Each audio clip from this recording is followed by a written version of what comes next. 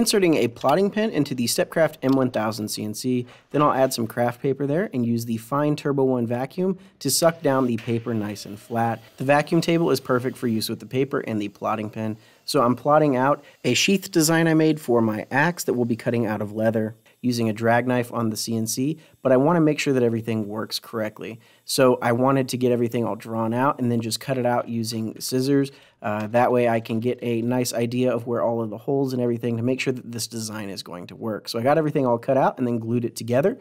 This will be my first time working with leather, so I want to make sure that this design is going to work, and unfortunately it didn't. So I didn't take into account how thick the axe head gets, so I need to make this a little bit smaller. I drew out the design that I wanted on there and then made that same design on the computer so we can get that recut later. I also wanted to test this holster and had a few changes that needed to be made there as well, but that's going to do it for this one. We'll get it remade on the next one, but hopefully you enjoy it. Have a great day, everybody.